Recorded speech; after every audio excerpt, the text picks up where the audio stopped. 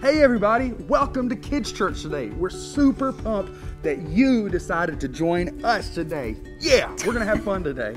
And I hope you check in with us, enjoy our time together. Hey, let's check out this intro video today with our good friend, Boudreaux.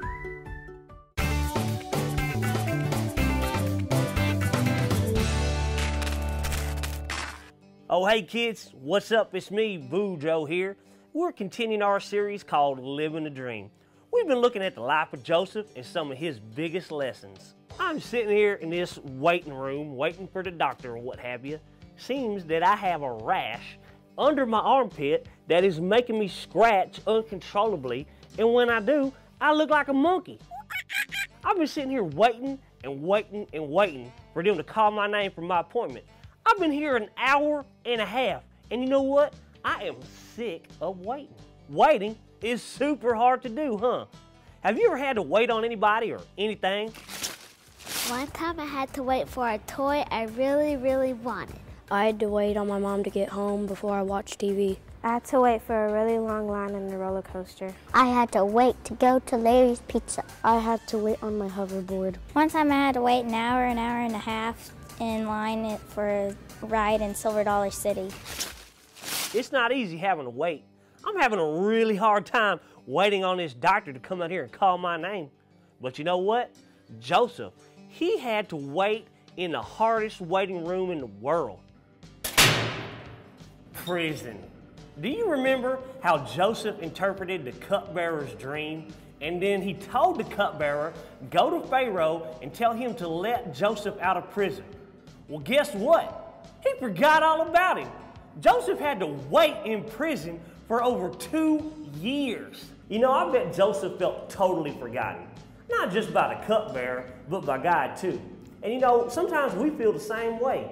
We keep waiting and waiting and waiting to God get us out of a certain situation, but nothing happens. We might be asking ourselves, God, have you forgotten me? But God never forgets us. He knows exactly where we are and exactly what we need. Sometimes when we're going through tough times, we just want Jesus to swoop down like some kind of superhero or something.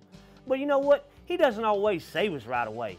Sometimes he just makes us wait. We must learn to have patience with God and trust in his timing.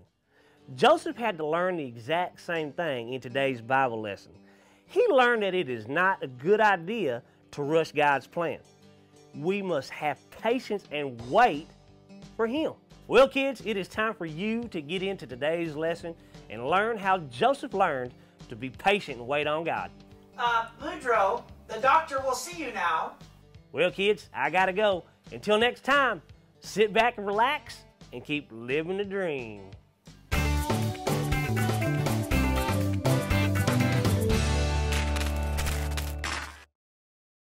Joseph sat in a nasty, dark, dank, gross, disgusting, blasted awful, dark prison, waiting on the Pharaoh's cupbearer to remember the promise that he made to Joseph when he got out. But all the while, nothing was happening. Nothing. Yeah, it would have been easy for Joseph at this point to think that God had forgotten all about him. But Joseph knew that God had promised to take care of him, and God comes through on his promises. That's right. He trusted God through it all, through that dark prison. Badly bad. Yes. And Yes. ultimately, God came through, just like he says he does. Oftentimes, we don't see the hand of God actively working, and it's easy for us to think sometimes that God has forgotten us, that he has forgotten that we're going through some difficult situations and we're scared and we're mad and we're sad. But the Lord promises us that he will never leave us or forsake us. We have to ignore the fears, ignore the silence that we feel is happening around us, and understand that God is always working. Behind the scenes, he is there, active, even when we can't see it. In our lesson today, we're going to learn all about that. But let's check in with our good friend Skittles and see what's up today. What's up?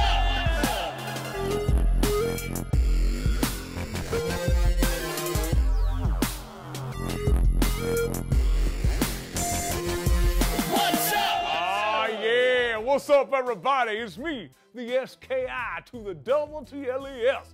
Skittles is here, and I'm ready to tell you what's up. Today, we're talking about what it feels like to be forgotten. So every time somebody asks you what's up, you tell them God will never forget you. Nobody likes to be forgotten. Like that one guy that I knew that one time that did that one thing. What was his name? I forgot. But the good thing is, God will never forget you. Even though you feel like you're all alone and you feel like God has forgotten you, you got to tell your feelings to wise up. God will never forget you. So anytime somebody asks you what's up, you tell them God will never forget you. And that right there is what's up. I got a rainbow of flavor and I'm living for my Savior. Skittles out, baby. Yeah.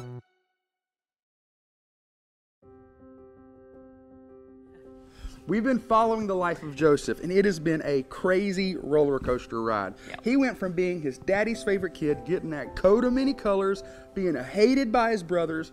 They planned to do away with him, but in the last minute, they threw him in a pit, sold him into slavery, and then he went from slavery to being thrown into prison, for a crime he didn't commit. Sure. It has been a horrible ride for Joseph. Well, today, hopefully we're going to see a little bit of that bad luck turning around. Remember how Joseph interpreted the dream for Pharaoh's cupbearer? Remember that? Yeah. And he told him, hey, would you please mention me to Pharaoh when he got out of prison? Do you remember that? Yeah, sadly, the cupbearer did not do that. Duh, that's just Joseph's story. He completely forgot about Joseph. That's not cool. That's the worst. Joseph waited in that prison for 2 whole years. That's a long time. That's like 24 months. 700 and That's something quarantine days. for 2 That's years. a crazy quarantine. That's bad. Yeah. That's 730 days. Yeah. 17,520 hours. I just did that math. You are so good, Miss Beth. That had to have been tough for him, Yes, right? it had to have been. Even though the cupbearer had forgotten him, God hadn't. God still remembered Joseph and knew what was going on. Joseph didn't know, but the whole time that he was waiting in prison, God was working behind the scenes and to make something amazing happen. God got the cupbearer his old job back with the Pharaoh. He was back in league with the Pharaoh. Yeah, and he was back in Pharaoh's court in his house helping Pharaoh do his job. But one night, Pharaoh had a dream, and he couldn't figure out what the dream meant. Yeah, so Pharaoh got all his smartest advisors together, and he asked them, can anybody tell me what my dream means? Yep. Okay, so they all got together. They put all their minds together, but none of them could figure it out. I mean, surprise, surprise. Suddenly, the cupbearer in Pharaoh's court was like, ding! Wait, there's a guy that I know that can interpret dreams. He told Pharaoh that Joseph could interpret his dreams. That's right. So Pharaoh sent for Joseph from prison, said, hey, go get him, bring him over here for us. He can interpret my dream. So Joseph heard the dream of Pharaoh, and he was able to tell Pharaoh exactly what it meant. Wow. And here's what it meant. He said, there's going to be 7 years of blessings on Egypt. Yep. 7. It's going to be a great time for Egypt. But after the 7 years, there's going to be a famine. It's going to be bad. It's going to be real bad. This famine's going to be awful. But if we plan now, we can get around this bad famine. And here's what we do. Remind us what a famine is. A famine is a time where there's no rain, all the crops are dying, all the animals are dying because there's no food for the animals, all the people are struggling to live because there's no food to eat. Famines are awful. Okay, it's They're bad. bad. Bad news. Yes, bad news. Yeah. And he said, but if we start saving food now, storing it away, then when the famine comes, we might do okay. So Egypt would be fine. Egypt would be fine. Okay, so Pharaoh was so amazed at Joseph. Wow. Yeah, he decided to put Joseph in charge of collecting all that food during the 7 good years of blessing. He put Joseph in charge? He went from being a slave to a prisoner, and now he's in charge? Things have turned around. That's a huge deal. It's huge. It's huge. It's huge. Yes. So he put Joseph in charge of collecting the food during the 7 good years and collecting it so he could distribute it during the famine years. He said, no one is as wise as you, oh Joseph. Yeah, I'll put you. That was spot on. I can't do a Pharaoh voice, but I will put you as second in command in Egypt. Yeah. So here, I mean, things are really looking up for Joseph now. Only I will have more power than you. So in the whole country of Egypt, Joseph was second in command. He had just spent 2 years in the Egyptian prison, in the prison, but now he was second in command. That's super amazing. Yep. In our lesson today, we're going to learn how to handle the times where we think God has forgotten us. Yeah.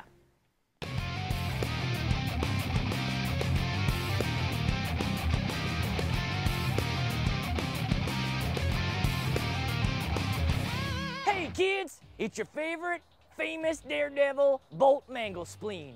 And it's time for another stunt. But before we do that, let's learn today's power verse.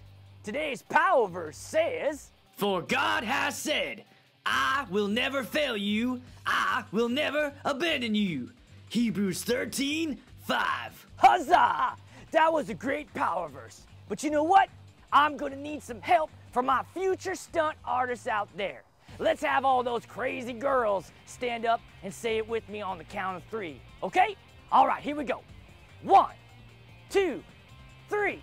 For God has said, I will never fail you. I will never abandon you. Hebrews 13:5. Great job, girly girls. You can have a seat. Now, I need all the wild boys to stand up and say the power verse with me on the count of 3. Are you ready? Here we go. 1, 2, 3. For God has said, I will never fail you. I will never abandon you. Hebrews 13:5. Great job. You can sit down. Now, let's go to the stunt. Hey kids, before we get to the stunt, I got to thinking about our power verse today and how sometimes we can feel forgotten, right? Like if someone forgets our birthday, or when someone forgets that it's our turn for show and tell, or like when my crew forgets that I'm wearing a straitjacket and I'm in a tub in the bottom of the ocean and they leave me there for 25 minutes. Reggie, sometimes we forget things, but let me tell you something. Just like our power verse says, God will never forget us no matter what we do. So let's have everybody stand up and do the power verse together on the count of 3. Ready? 1, 2, 3. For God has said, I will never fail you. I will never abandon you. Hebrews 13:5. And now it's time to do one of Bolt Manglespleen's death-defying stunts. Here we are out in the rain. Now, I asked Reggie if it was safe for us to do this stunt out in the rain, and he said no. That's all right, because I asked my second stunt coordinator if it would be safe and if I should do the stunt, and this is what she said. Do it now. So, that's good enough for me. Let's do it. Here's what we're gonna do today. Old Bolt's gonna get inside my trusty old can here. As you see, it's tied to some rope, and if we follow the rope, it leads us all the way to Reggie's grandma's car. Bubby's was busy today. We got it connected there. Here's what I'm gonna do. I'm gonna get inside this can here. The car's gonna pull me going 88 miles per hour, right? 88 miles per hour, and I believe that through that, I'll be able to go back in time. All right, that's the plan. So here we go.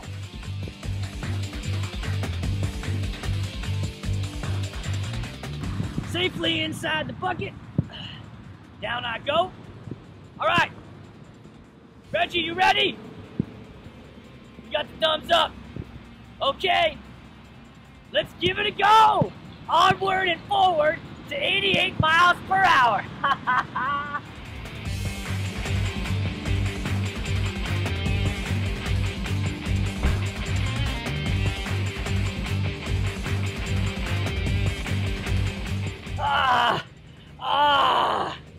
Oh, the future hurts. The future hurts. But we have arrived. Another successful stunt, Bolt Manglespleen. I'll see you guys next week. I sure hope they have hospitals in the future.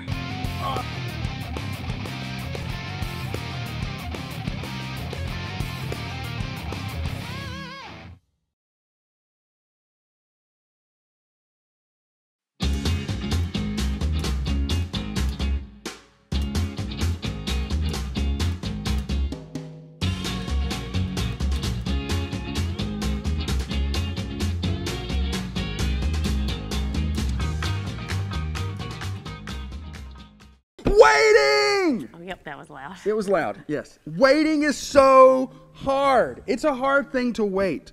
Not just waiting on Christmas, which is hard, or waiting for your birthday is doubly hard, or waiting on somebody to pick you up after school. That can be tough.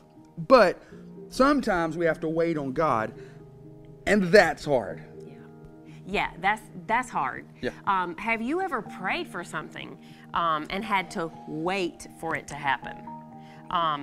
Has God ever promised you something, but then you had to wait a long time or wait a while for it to happen? Waiting can be hard. I mean, even for us as adults, it's not easy. Waiting is hard. It's hard for us, and it was hard for Joseph. See, Joseph had to wait for the Lord for 2 years in prison. I mean, it was more than 2 years because he had been there before for a little while before the cupbearer left. So it was more than 2 years after the cupbearer was released. But why? Why did God want him to wait? Why do you think Joseph had to wait? Why do we have to wait on God sometimes? We often think that God should answer now. You know, I ask God for a question, and I want an answer now, God. Yes. You're going to come through and tell me now.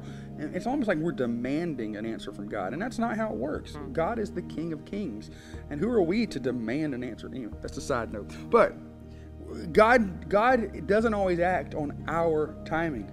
See, Joseph was stuck in prison, and he would hope to get out, but it just never seemed to come. But he had not done anything wrong, right? He didn't do anything wrong. He felt stuck there. Right. But what does it mean about a person? What does it say about a person when God doesn't answer their question right away? Does it say something about who we are?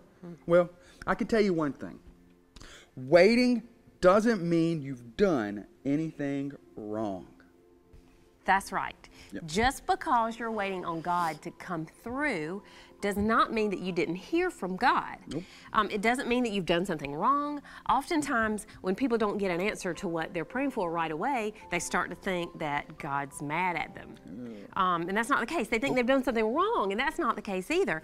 They think maybe that God's punishing them for something. Had Joseph done anything wrong? No, he to had put him not. in prison? No, No. he sure hadn't. And he had trusted God just as he was supposed to. So he had obeyed God, and yet he was still in prison. So he hadn't done anything wrong. He had done the right thing the entire time that he was in prison, and before when he was working. That's right. In the he was head of the servants.